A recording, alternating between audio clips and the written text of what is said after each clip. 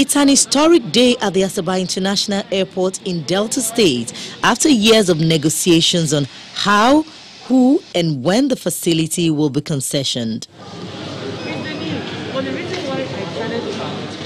After an extensive bid process which spanned a period of 5 years, with two major consortia emerging in the last round of bidding, the FIDC Menzies Consortium is now to operate as the master concessionaire.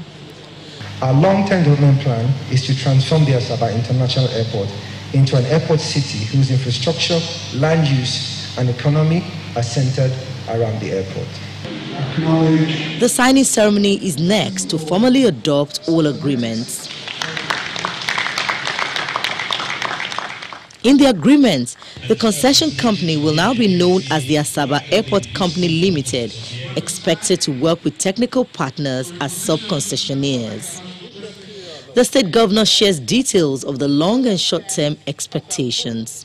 It is their duty to manage the airport and develop the various strategic business units in the form of cargo business and the development of the cargo terminal, development of the logistics hub and cargo warehouses, the operation and management of the tank farm, the development and management of the business park, the development and management of the hotel and convention center, an airline operating out of Asaba International Airport as an operational hub, aircraft maintenance, repair and overhaul MRO facility.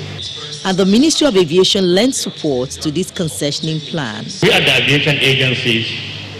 By what we have seen, what is being envisaged for this airport to be transformed, the scope of our activities are definitely going to increase tremendously.